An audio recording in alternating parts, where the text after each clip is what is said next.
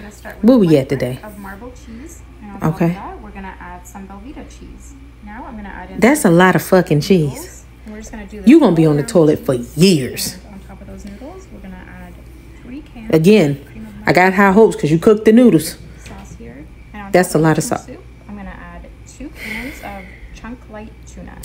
I am so over this shit. With some dried parsley. So you seasoned it with just dry parsley. Parsley ain't hardly got no real good flavor by itself. But all right.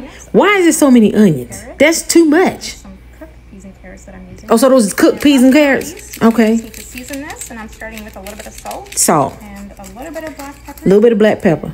Just a little bit of oregano. A little bit of oregano. You don't believe in just a lot of anything. Y'all don't believe in seasoning y'all food till y'all hear y'all ancestors say, never mind. I answer my own fucking question.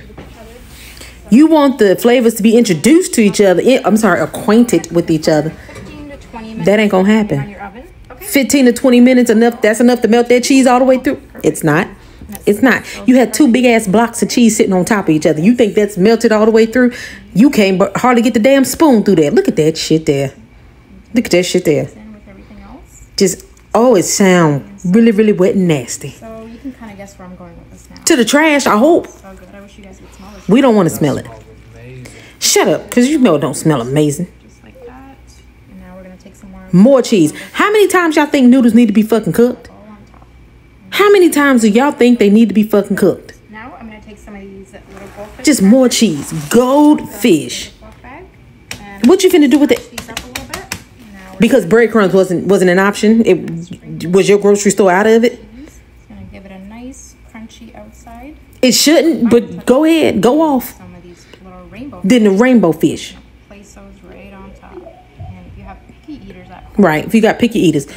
We all picky eaters. Everybody watching this is a fucking picky eater. We don't want this shit. We're just gonna put it back in for. And here you got them lined up like it's the greatest thing in the world. Right back in there. Them noodles is gonna be just really, really dry and nasty. Because why do y'all feel like y'all gotta put the noodles in there and cook so many times? You done boiled it. You done baked it one time and now you baking it again. Fucking ridiculous. That's when you know it's ready. Oh, is it? When it's sizzling? Amazing. It's got a nice big scoop. Get you a scoop. Because let me see what the hell this shit look like on the inside. Hurry up. Look at that. Oh my God.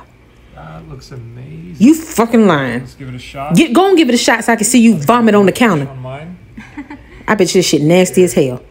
I know it's really hot. Well, duh, because you just took it out the damn oven for the 3rd damn time. That is so good. Oh, y'all so lying. There you have it. Easy peasy. No, we don't want that shit.